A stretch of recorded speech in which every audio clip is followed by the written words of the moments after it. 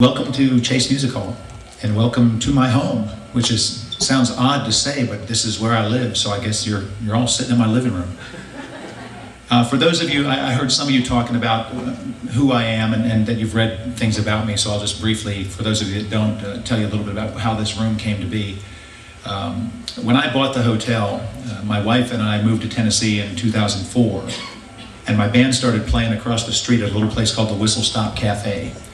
And she would come out and, of course, support the band and look across the street and see this building, which was sitting empty and kind of cold. And so about 2 weeks or so before she passed away, she was diagnosed with cancer in September of 2006. About 2 weeks before she passed away, she said she wanted to go for a ride in the car, which was odd because she was weak and she was not doing real well. So we got in the car and we wound up in front of the Walking Horse Hotel. And she said she wanted to go inside, and I said, I know you do, honey, maybe someday, but not today. And she died about a week later. And so I brought her inside the best way that I could, which was in spirit, which is why this room looks the way that it does and why the hotel is starting to become what it's soon to become. Gospel music is something that I've always loved. My band performs here twice a month, 3 times a month actually, and then we bring in blues artists and jazz artists and everything in between.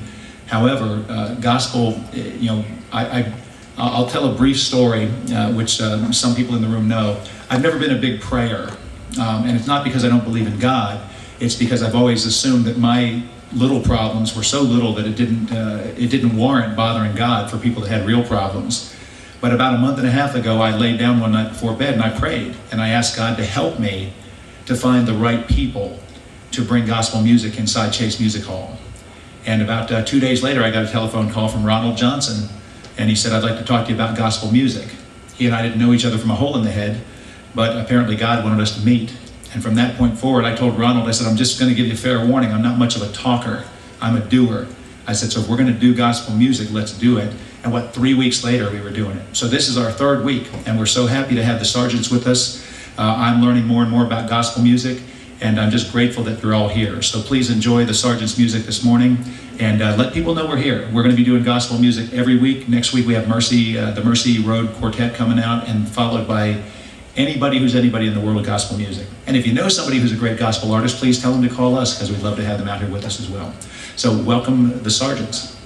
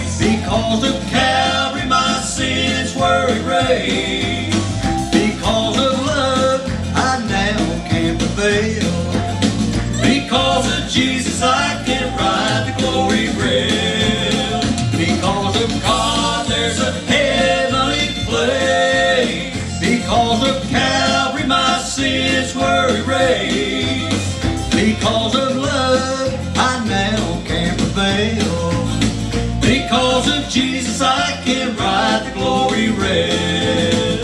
Because of Jesus, Jesus, I can ride the glory rail.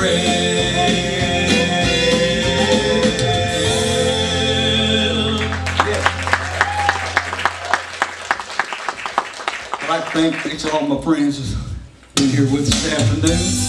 Maybe out of His will, but we never be out of His love. I love y'all. I've known the Lord so many years, of His mercy and love I can tell. But to tell the truth I must also tell the many times I fell. In my shame the Spirit came with the comfort of God's holy dove. I may have been out of His will, but I never been out of His love. I may have been out of His will, but I never been out of His love. He reaches down to the lowest sinner from the highest throne above. His love so free abounds for me, a gift I'm not worthy of.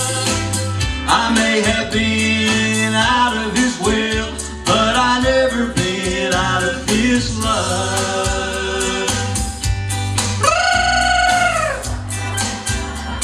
Right there, I've seen a lot of people fall, and that is why I speak. I believe that our God knows who's wicked and who's just weak. One day we stand tall, the next day we fall, when Satan gives us a shove. We may be out of His will, but we'll never be out of His love. I may have been